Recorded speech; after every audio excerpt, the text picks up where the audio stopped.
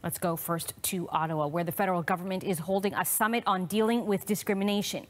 Anti-Semitism and Islamophobia are the focus. Statistics collected by various organizations indicate attacks, intimidation, and threats against both groups are on the rise in Canada. But as CBC's Travis Danrash reports, today's anti-Semitism session is facing some criticism over who hasn't been invited. I don't know! Stop! Holy Early July, a Jewish man attacked in Toronto. Hey, what's up? Not much. Jewish much?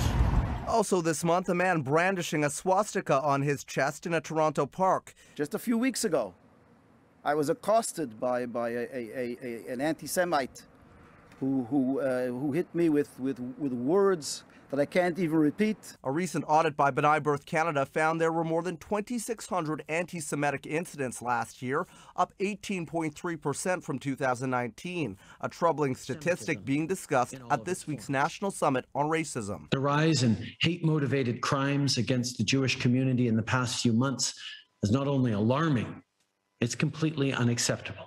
Far too many people are getting sucked into fake news stories and conspiracy theories about the Jewish community that are leading to acts of intimidation, harassment, assault, and other violence. But there is criticism the summit is excluding many that wanted to attend. Not to invite the only Jewish federal leader to attend, I think is a loss. You need to have different perspectives at the table and not just the same ones and the voices you want to hear. The government says it is committed to listening to all voices and fighting hate, today announcing more than $6 million delivered through its security infrastructure program to help at-risk communities beef up security. We'll continue to work with everyone whose safety and security is being threatened by the actions of those who are intolerant and hateful. Applications for the program are only accepted during certain times of the year. Places of worship also can't be reimbursed for urgent expenses, two issues religious leaders want fixed.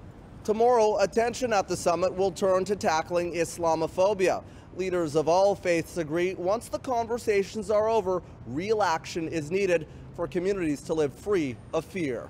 Travis Danrash, CBC News, Ottawa. The question is whether that action will come from today's summit. I'm joined now by Shimon Koffler Fogel. He's the CEO at the Center for Israel and Jewish Affairs and was part of today's summit, where he made recommendations of ways to approach and combat anti-Semitic hate. He is in Ottawa tonight. Thanks for being with us. Thank you. So let's talk first about some of the recommendations that you made. What are some of the things that you want to see implemented to combat anti-Semitism in this country? So we think there has to be more focused attention and coordinated efforts with respect to physical safety and security issues. We're looking for police forces across the country to have dedicated hate crime units. We want to see a uniform approach by attorneys general at the provincial level to really demonstrate a much more vigorous and robust approach to laying charges in hate-related crimes. And we would like a complementary program to the security infrastructure program that you referenced earlier that would empower communities like ours to take greater ownership and work much more effectively with local law enforcement officials to ensure the safety of their communal institutions. So that's on the public safety side. We also think that there has to be increased focus on the education front in two respects. One is to ensure that the public school curricula reflect a meaningful and comprehensive discussion about hatred, including anti-Semitism, and that all students have the opportunity to become much more sensitized to the realities faced by targeted communities. But for us, one of the most critical elements relates to social media. We are calling for a national social media literacy campaign, which will help Canadians appreciate, especially younger Canadians, that social media platforms are a two-edged sword.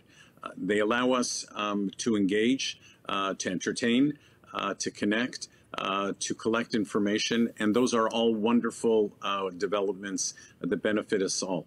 But it has a darker side, and just like Canadians had to benefit from a public education campaign with respect to cannabis use, that there are dimensions that require serious attention because there are potentially dangerous consequences to the abuse of cannabis products. So too with social media, do people have to appreciate and become much more sensitive to the ability for social media platforms to be used as an instrument for hate, for harassment, for bullying, for intimidation, for threats, and for really targeting individuals and individuals within racialized communities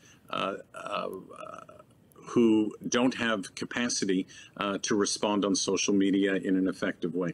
So we're calling for the government to undertake that kind of an education program nationwide so that people can become more informed, more sensitive, and learn to use social media in an appropriate and responsible way and recognize when it's being abused and what they can do about it.